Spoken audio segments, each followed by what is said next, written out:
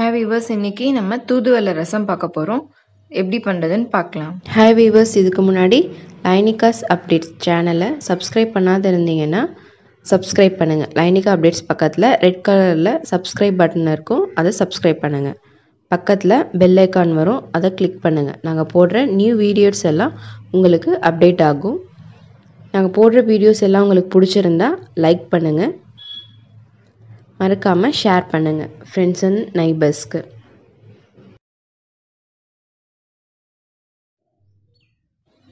தூதுவளை தழை வச்சு நம்ம இன்னைக்கு ரசம் பண்ண போகிறோம். இந்த தூதுவளை தழை வந்து கோல்டுக்கு காஃபு எல்லாம் க்யூர் பண்ணும். பேபிஸ்க்கெல்லாம் ரொம்ப இது யூஸ்ஃபுல்லாக இருக்கும். இது வச்சு நம்ம கஷாயம் அது மாதிரி காய்ச்சி கொடுக்கலாம் குழந்தைங்களுக்கு. பெரியவங்களுக்கும் சளி இருமலுக்கு யூஸ்ஃபுல்லாக இருக்கும். இப்போ இதுக்கு என்னென்ன இன்க்ரீடியன்ட்ஸ் வேணும்னு பார்த்துக்கலாம். தூதுவளை தழை வந்து 7 தழை எடுத்துக்கலாம். ரொம்ப போட்டோன்னா ஹீட் ஆகிடும், ஸோ அதில் கொஞ்சமாக எடுத்துக்கலாம். வரமிளகாய் வந்து 3 எடுத்திருக்கேன், காரத்துக்கு ஏற்ப நீங்கள் எடுத்துக்கோங்க. மஞ்சள் தூள் 1/2 டேபிள் ஸ்பூன், புளி தண்ணி கரைச்சி இது மாதிரி வச்சுருக்கேன், 1/2 கப் எடுத்துக்கலாம். பருப்பு தண்ணி 1 கப், உப்பு தேவையான அளவு எடுத்துக்கலாம். பூண்டு 5 பல்லு, மிளகு 1/2 டேபிள் ஸ்பூன், பெருங்காயத்தூள் 1 பிஞ்ச், ஜீரகம் 1/2 டேபிள் ஸ்பூன், தனியா 1 டேபிள் ஸ்பூன் எடுத்துக்கலாம்.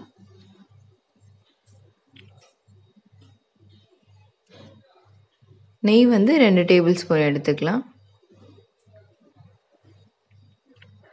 இப்போ ஒரு ஜாரில் தூதுவளை தழையை வாஷ் பண்ணி இது மாதிரி போட்டுடலாம்.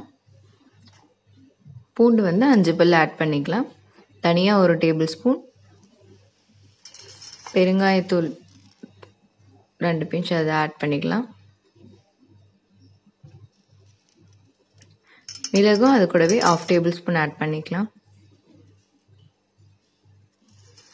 ஜீரகத்தூள் 1/2 டேபிள் ஸ்பூன் ஆட் பண்ணிக்கலாம். இப்போ இதெல்லாம் தண்ணி விட்டு கொஞ்சமாக அரைச்சி எடுத்துக்கலாம். இப்போ ஒரு வாணலில் நெய் 2 டேபிள் ஸ்பூன் விட்டுக்கலாம்.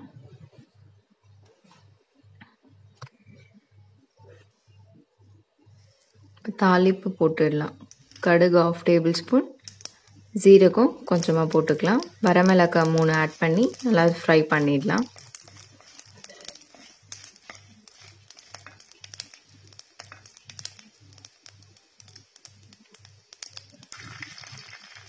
கொஞ்சமாக தண்ணி ஆட் பண்ணிக்கலாம். புளி தண்ணி 1/2 கப் இது கூட ஆட் பண்ணிக்கலாம். உப்பு தேவையான அளவு ஆட் பண்ணிக்கலாம். மஞ்சள் தூள் 1/2 ஸ்பூன் ஆட் பண்ணி நல்லா மிக்ஸ் பண்ணி விட்டுடலாம்.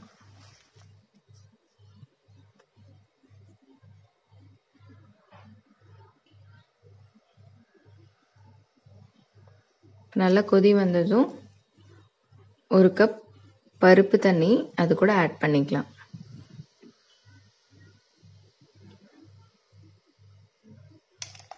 இப்போ அரைச்சி வச்சிருக்க அந்த தூதுவளை தழை அதுவும் இது கூட மிக்ஸ் பண்ணிக்கலாம். இது வந்து கொதி வரணும்.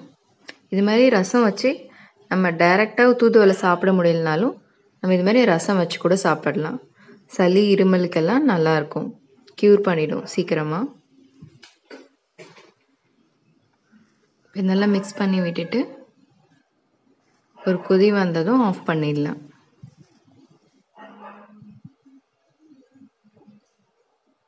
குழந்தைங்களுக்கு நம்ம இது மாதிரி தூதுவளை கஷாயம்லாம் வச்சு கொடுப்போம்.